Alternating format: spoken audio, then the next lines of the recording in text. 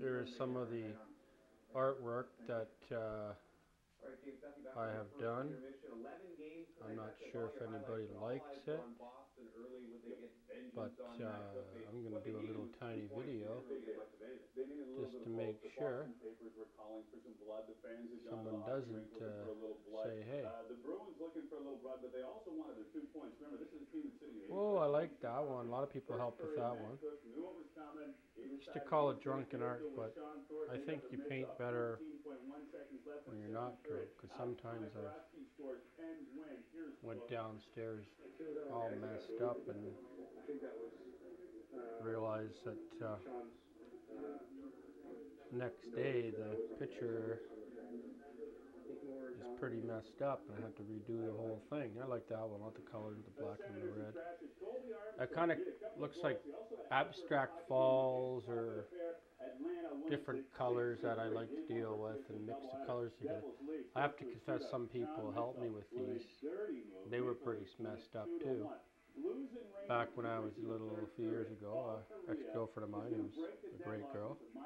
Doesn't that look like a big giant artery? That's like a big guy trudging through the snow, blood pumping, boom, boom, boom. I think that's kind of cool. This one's got some nice colors. I didn't do that. Somebody gave me that. Probably Tina. This one here was, I don't like that much. It was an old piece of canvas. I just painted over top of it. Don't know what. Whatever was on there was ugly. I do need some more lighting.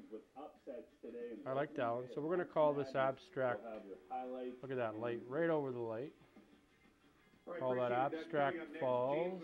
Said he did nothing wrong. The NHL did not agree. So we're going to go back over here. This is just my eagle, looking at us at all times. My mom and Bob. And me when I was no lighting, in the Navy, young and stupid. We're going to pan over here. Not sure if I'm getting volume, but this one here is kind of nice, but it's the biggest one I've done, but it's kind of no lighting.